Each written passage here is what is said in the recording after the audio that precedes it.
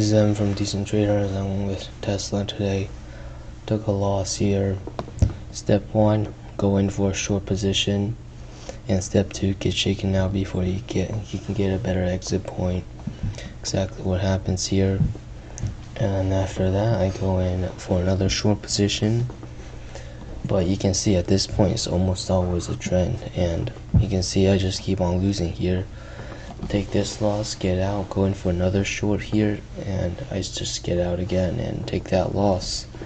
And that's just how you lose with the ultimate strategy, I guess.